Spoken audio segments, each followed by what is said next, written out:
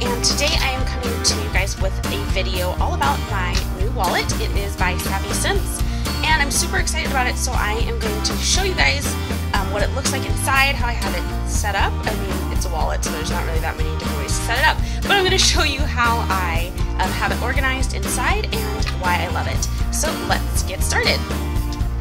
As I said, this is the SavvyCents wallet, and I unfortunately did throw away the packaging, but this came on the zipper pull, so it's just their logo, and it says on the bottom here, for the fashionably frugal. Very cute, very true, right? Yes, love it. So, yeah, so it was packaged pretty nicely, and it came with these awesome little labels. So I'll just tell you a little bit about the wallet itself. It is a cash envelope system wallet. So if you follow Dave Ramsey, if you're doing your own cash envelope system and you're looking for something that accommodates that, this wallet is absolutely perfect. I'll show you a side view also. It is really thin. I was going to say compact, but it's a pretty large wallet, but it's pretty thin, and that was one of the biggest things that I really liked about it. And that was one of the biggest issues I was having with my own wallet. So let me show you what my other wallet was, or looks like, my old wallet before I got this one. Here it is. It's totally beat up. It's kind of embarrassing to show you because it's gone through a lot. It was originally cream, and it's almost like a multicolor now. Like, yeah, it has a lot of like kind of dirt and grime on it, but the material of this, it's really difficult to clean. So like once something was on it, unless it was like a liquid that just kind of you know, stuck to it, it was pretty much impossible to get it off. So that was kind of a bummer. But my hubby got me this wallet a few years ago, and I liked it. So when we started the cash envelope system, what I did was I actually made little sections for this wallet. So I'll show you those, what they looked like. So here's the inside of the wallet. You can see it has a lot of different compartments, has a nice zipper, and all of that. And on either side, basically, I would do these little cards. And they each have their own specific designations. This one's date nights. This one is household. This one is personal spending. This is for Kiki, our little dog. And this one's groceries. So I made these just with some cardstock and Post-it tabs on the back here. So I just cut the cardstock to the size that I needed it to be, and then I used a Post-it tab on the back, and I laminated the whole thing, and then I would just write in Sharpie up here what the category was for. So I staggered the Post-it tabs so that they would kind of stick up at different places. They wouldn't all be right behind one another in my wallet. So this worked really well, and I was pretty proud of myself because it was kind of an industrious thing, right? Kind of a nice little DIY, but it really made my wallet easy to use as far as incorporating and utilizing the cash envelope system.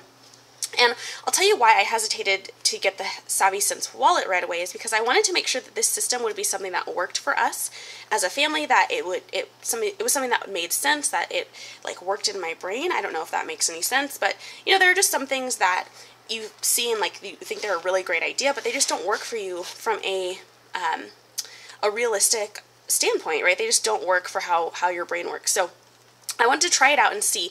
Now this, and it did, it worked really well. However, I would end up with cash in this section, and because it's not really that expandable, like it comes out a little bit here, as you can see on the edge here, but with all my other things in here, so with you know, debit card and ATM card, that's the same thing. With a debit card and ID, and I have a ton of gift cards to different places and restaurants and things like that. I would put receipts in here. I would have change in this compartment, all of these different things. And the wallet ended up being huge. It was probably about this large, and I couldn't like close it anymore. I couldn't zip it closed. So it was getting to be kind of frustrating and just very bulky, and it was difficult to actually like fit in my purse with everything else. So I knew that the cash envelope system was working for us and that we wanted to continue using that, and so I decided maybe it was time to look into the SavvyCents wallet. And I'll tell you, even still, I kind of hesitated, and I was like, well, do I really need it? Is it really going to make a difference? Is it going to even look much different than my wallet does now? And I'll tell you, it really does. So let's go ahead and open it up, and I'll show you what it looks like. So here is the wallet opened up, and it opens flat, which is awesome. And it has two different sides here. So my first concern with this wallet was that it wouldn't have enough card slots, and not that we have like credit cards or anything. We're obviously getting away from those. We actually don't use them at all anymore, but we don't carry them in our wallets anymore. So I wasn't concerned about needing to store my credit cards, but like I mentioned, I have a ton of gift cards. I have a ton of like loyalty cards and just different things like, you know, insurance cards, etc., etc. So as you can see here, I have my debit card. This is my insurance card. I have my Starbucks card, probably the most important card in here. I have a gift card over here, a library card, and a AAA card here.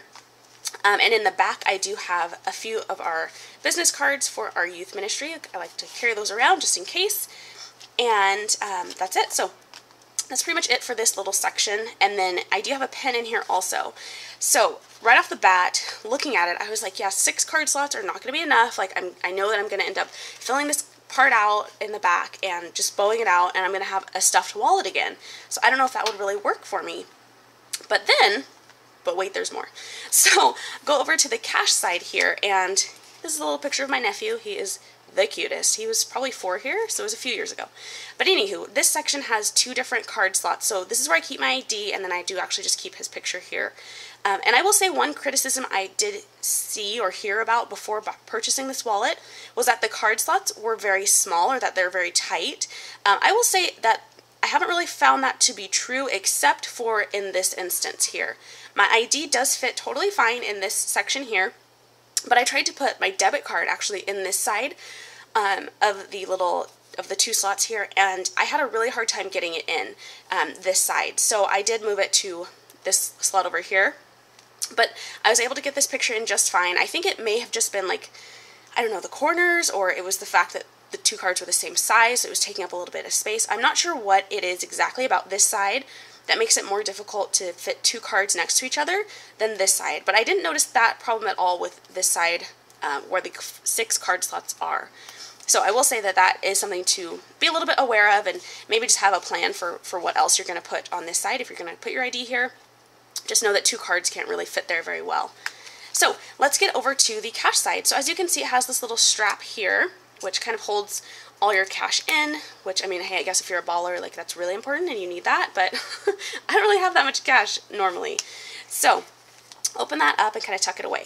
Now, here is the best part, and this is where I got the idea of the tabs in my own wallet, and I'll also link a video of where I got the tabs for the ideas for the tabs in my own personal wallet. But these SavvyCents tabs, so this is probably like the revolutionary thing about SavvyCents, right? Not only do you get to carry all your cash in here, but it has different sections, and it has these awesome little tabs so you know what each section is for.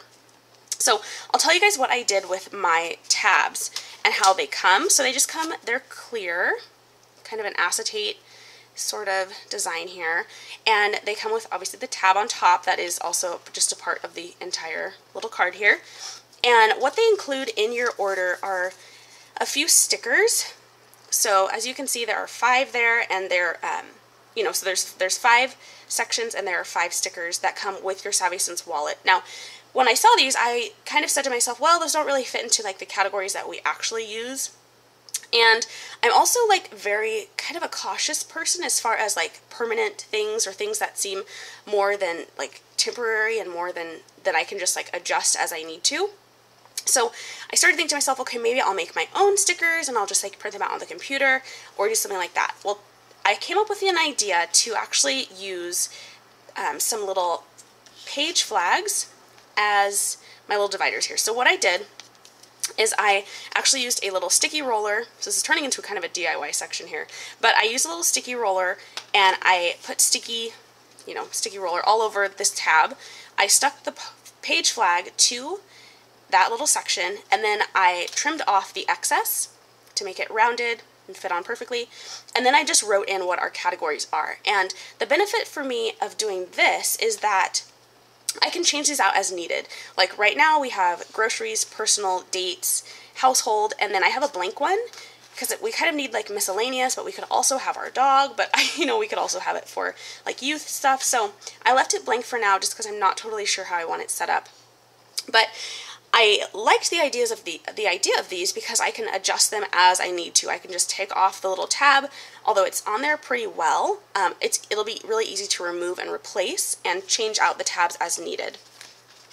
So let me show you kind of where those go, first of all.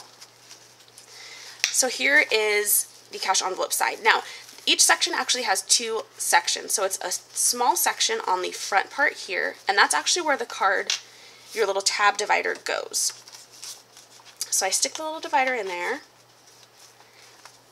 and right behind it is where the cash goes. So hopefully that makes sense there, and I'll show you kind of what I do with those, because remember, like I said, I have a ton of gift cards and things, so I needed a place to put those.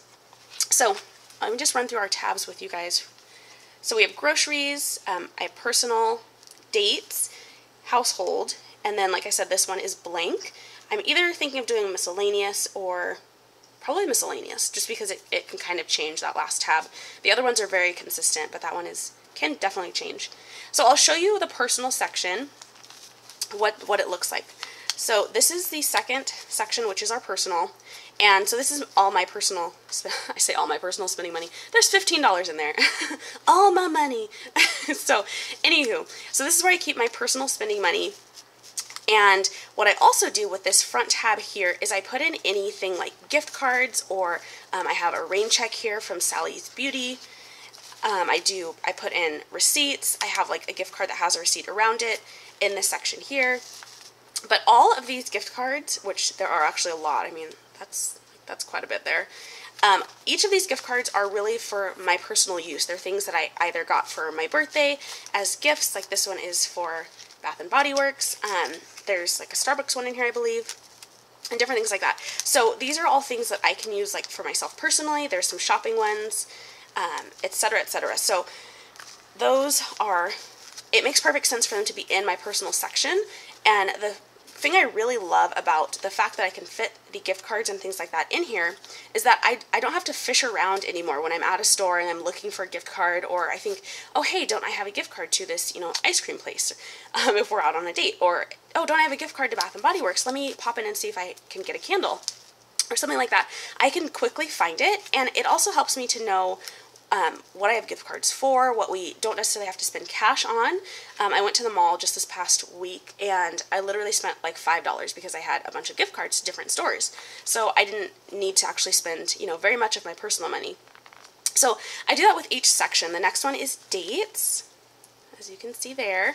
And so again, we have a bunch of gift cards here. We have gift cards to restaurants, we have gift cards to, or we have free movie tickets. Let's see, more gift cards, more gift cards. There's like things for ice cream, oh, Pinkberry, and then there's also receipts. So again, it just keeps everything in one place, and when we're going to like reconcile our budget or to look at what our spending categories are, how they're going, it's really easy to pull out these receipts and see, okay, yeah, I did spend X amount of money on personal money and X on dates this month, and things like that. So it's much, much easier to go through and see what you're actually spending your money on and keep it all organized within its own category. So again, same thing I have for household, a JCPenney gift card, which is ancient, oh my gosh. And I also have a cartridge ink replacement card. So you can also keep like frequent buyer cards in here, for example, with like your groceries. Ours are all just linked to, I think, our cell phone number or our email now.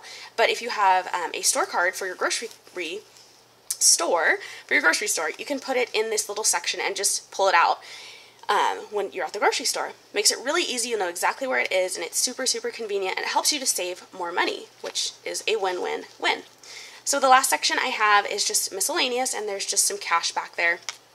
So no receipts really for that, although I actually should have a couple, so I may have cleaned those out at the beginning of the weekend. But that is it. So that is what I really, really love about the SavvyCents Wallet. The tabs are personal. You know, it's easy to kind of personalize them and to adjust them to what your needs are, and it also just makes a lot of sense from an organizational standpoint.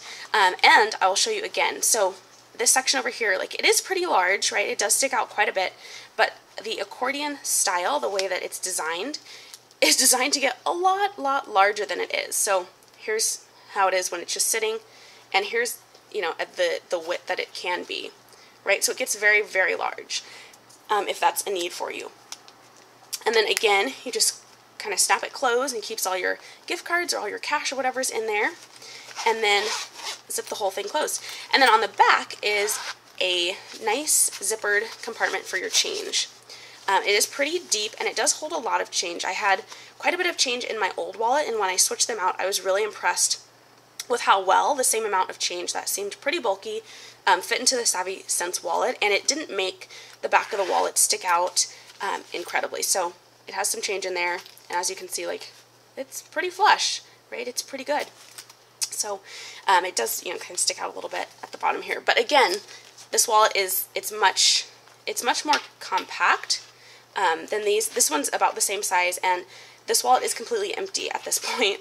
My old one, it's completely empty at this point, and it's the same size as the SavvyCents wallet is stuffed with things. So I hope this is helpful, and I hope you guys have enjoyed this. I am absolutely loving this wallet. Oh, and I forgot to show you one other thing, actually.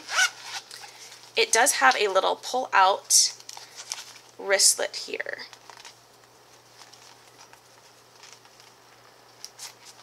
Oop. Oop. So it does have a little pull-out strap that just comes out of the base of the wallet. So you can wear that as a wristlet, and you could just, you know, if you're running into the grocery store or something, you can just throw it on and run in, grab what you need, and run out without having to carry a huge purse. I am not a person who can run around without my purse, so I end up just using it as a wallet. But it slides in and out really easily, and it's really, really convenient. I know my mom would definitely use it as just a little wristlet when she needed to. So yeah, so that is the SavvyCents wallet, and I hope that you've enjoyed this video. If you have any questions, let me know below. Oh, and I'll tell you guys what the price is. So it is $29.95. It's pretty much it's literally the same price if you get it on the SavvyCents website or if you get it on Amazon, and the shipping is the same also. So on Amazon, it's not eligible for like free shipping that you can do with, I think, Prime or something like that. So anyway, it's not eligible for free shipping, so it is literally the exact same price. So I just went through SavvyCents and purchased it there. I did have a gift card that I used for my birthday, so the total price I want to say was $35.95. I believe shipping was about $7, $6 or $7, but it did come to me in about 5 business days, so totally not bad. Definitely a worthwhile investment if you're going to get a new wallet. If you are committed to the cash envelope system, it's definitely a great way to go. I can't recommend it enough. So like I was saying, if you have any questions, let me know, and I will talk to you guys soon.